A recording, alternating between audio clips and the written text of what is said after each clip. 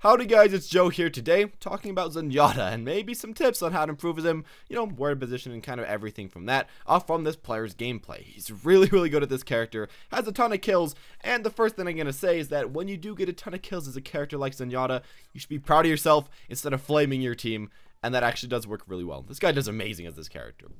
Anyways, we started off with a really nice engage. He was pretty much just supporting his team right there, healing his team up. And that happens a lot of times. You don't really get carried by your team, but you aren't really carrying your team at the same time, it just kind of happens. But there are quite a few cool things that I like about this player. One of the things that we see very often is that he always hides behind walls when healing his teammates, and of course, when about to shoot. Right here, we see him behind a wall, and you're really going to be seeing this all the time. Right here, he could be right next to his teammates, but instead, he's behind the wall. And that's just kind of a place that is very safe, just around corners where the enemies can't hit him really at all, where they can't even see where he's at. Overall, I'm going to say that positioning is so important as every support in the game. Anna has a little bit of leeway because, of course, she can sleep dart people and she can, of course, heal herself a little bit. But people like Zenyatta that essentially can just take a lot of damage and then heal it off when they're, behind a wall for a second, you should be trying to stay behind a wall. Of course, you can try to stay behind the cart, but a wall is just a little bit safer. People can often shoot behind a cart, and you can just kind of go from there. Right there, we saw a really nice play. He was probably thinking / hearing that there's going to be a mercy res, so he goes right up there, gets the mercy. I guess that, he really could have been a lot of different places, but he's just kind of checking around. Even if he didn't find a mercy right there, that was a very good place to go, as that was a height advantage that he could use. He could easily drop down, use his ultimate, as he did do. He could easily discard people, easily get a lot of headshots, and easily heal his team from all over the map. Overall, getting a height advantage to get discord orbs, to get harmony orbs, it's a really good thing to be able to do, just because it does give you a really big advantage as projectile characters. Height advantages matter a lot more on these people than hit scans, so try to get as many of those as you possibly can. Right there, we saw some really nice positioning. He sees right here that he could get closer, but he's so far back that he can't even be hit by that Reinhardt ultimate. Then he hears the soldier coming around the corner, charges that up, no reason to really not, and just keeps healing people, keeps going after people. And a thing that I like to say, that he does sometimes actually call out when he's going to be harmony orbing his teammates, and of course he does sometimes call out when he's going to be discording the enemies. But a lot of the times what this player does, which doesn't require as much communication, I mean, it's probably the best idea to always tell your team, but if that can happen to be what doing, what you can often do is just discord people that are being attacked by your teammates. They might not be the most important target or the target that you always want to kill, but a lot of times your teammates are just going to keep going after the target that they're already also attacking. So if you can just, discord that person, help them kill them a little bit, and then go after who you want to target after, or maybe call the second person out, that can really work. Of course, it's not as preferred as you want to get those high priority targets, but a lot of times it's like the only thing you can possibly do. As well, I'd like to talk about his ultimates in this game. That one was a little bit awkward. He kind of did a premature ultimate. I mean, it was pretty good, but where instead of waiting for his team to kind of get bursted down and then go for the ultimate, he went for it at the beginning, thinking that he was probably going to get hit by a lot of ultimates by the enemies. They saved a lot of them, and they just kind of got whomped after that, so it was pretty unfortunate. But after this, we don't really see any ultimates like that. We see very nice ultimates where he essentially just waits for the enemies to go for all their ults. Waits for the enemies to go for pretty much everything they're going for, even like a nano boosted Genji, and then he happens to use his, and it pretty much counteracts all of that. Zenyatta's ultimate is really strong if you use it at the right time. You have to use it when others have already gone for theirs. It's much more reactive than really any other ultimate in the game, so do try to keep that out as much as you can. Now, again, I would also like to say that you don't really have to stand right near Reinhardt walls. They do have a Reinhardt in this game, or at least they did for a while, and I'm pretty sure they still do. But we don't really see him standing next to the Reinhardt wall. We see him around this corner right here. No, there's a little Reinhardt. But yeah, we see him around the corner right here. We see him, standing really far backwards. He could be right over there next to Reinhardt.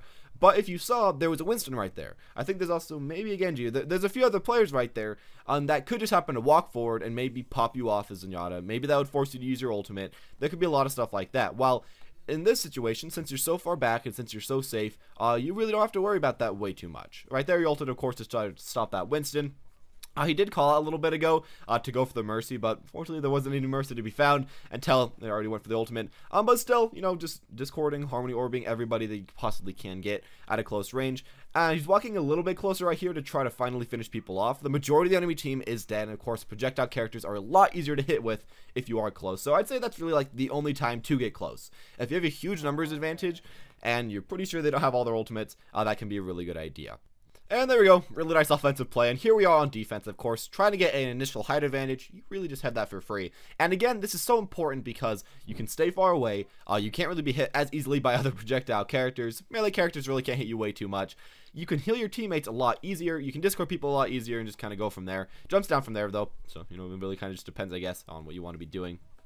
Oh yeah, that does have a lot of cool things about it. At the same time, you are a little bit more restricted in your movements because you have to stay right where that height advantage is. So if someone like a monkey's there, he could have just died because the monkey would have jumped on him. So that's probably why I changed it up right there. But yeah, overall, there's quite a few cool things.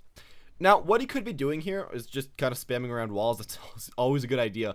But a thing that I really like that he is doing is making sure to look up at all times. I feel like a lot of people just kind of forget how important vertical movement can be. Now, of course, they might have a Pharah, they might have a Genji, or they might have a Winston. They might have a lot of characters that kind of thrive with vertical movement. And a lot of the times, people just aren't really paying attention as much to upwards. A lot of his teammates right here really aren't seeming to pay attention way too much to being upwards. And as a support, when you can pay a lot more attention because you aren't directly in the front line trying to hit people at all times, it's something that you should be looking at, something that you should be trying to fire at, because you can a lot of the time stop these people approaches just because they're afraid of getting hit, and something that you really can just stop, or at least, you know, kind of hurt before they get onto your teammates, get onto your tanks, get onto your backline, and get onto you. So yeah, do try to look up.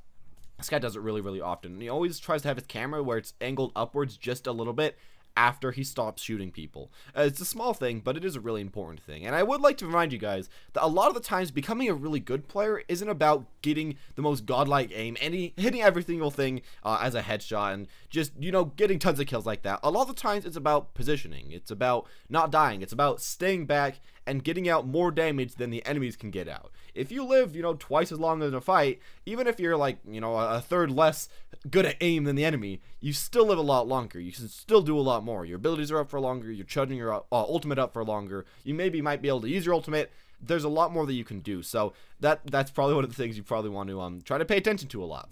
I feel like a lot of people just kind of under-regard that, even though it's one of the most important things, one of the best ways to get better, just by positioning.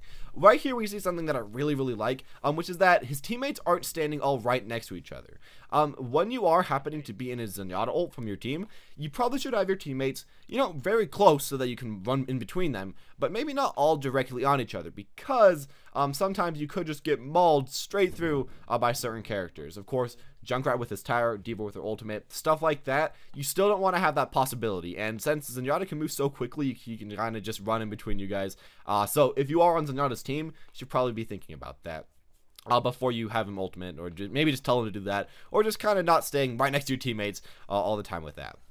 As well, we see with his positioning right here, he's kind of letting the Lucio stay more near the front line, pushing people up, and then he's staying a lot more towards the back line, trying to stop people from engaging from behind, trying to stop people from really just doing a lot, and still, majority of the time, healing his tanks, because he does a lot more healing than Lucio. Of course, he wants to focus on both of them, but the tanks are a lot easier of a target to heal, and a lot easier of a target to kill with as Zenyatta.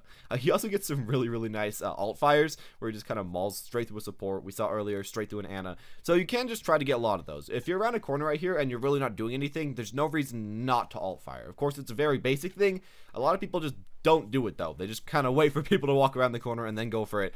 You should always just kind of pre-fire and make sure to pre-aim. Think about where the enemy's head is going to be and shoot right there before it is actually there. As they walk around the corner, they're probably going to get hit into the head, and even if they don't, well, you put out a good try, and it probably will work out next time.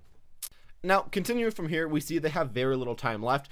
What his teammates can try to do is either pick a lot of people, get a nice height advantage, which a lot of them do have, or try to bait out a lot of ultimates. Right here, they go for quite a few picks. They get quite a few kills right here, and then I think only Tracer is alive. A few other characters are alive, but the majority of the team is dead.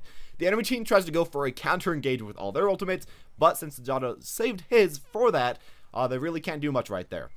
You know, Ryan needs a little bit of healing. But yeah, overall, by saving his ultimate, he got rid of really any chance for the enemy team to be able to do anything. And of course, you want to remember that when Reinhardt is very low, do heal him. You can heal him through the shield. Doesn't really matter way too much. And right there, simply by saving up your ultimate, he pretty much won his team fight.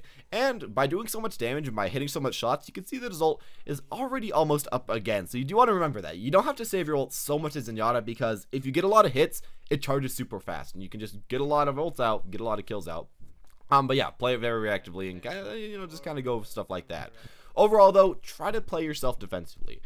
You can get a lot of kills while playing defensively, which is just this guy. He had gold limbs, and I'm pretty sure gold damage, but maybe silver damage. But overall, that's really, really good stats, considering that he is the support player. So as you can see, if you just play safely, and if you just try to get out that good, consistent damage, it can do a lot better than just running up, getting a few kills, and then dying. And your stats are going to look a lot better, and you're probably just going to win a lot more games. So you can try to do that in the future. I'll just give that a go, and tell me how it all goes in the comment section down below. Anyways, thank you guys for watching. As always, hope you guys enjoyed the video as well. If you did enjoy, make sure to leave a like, I guess.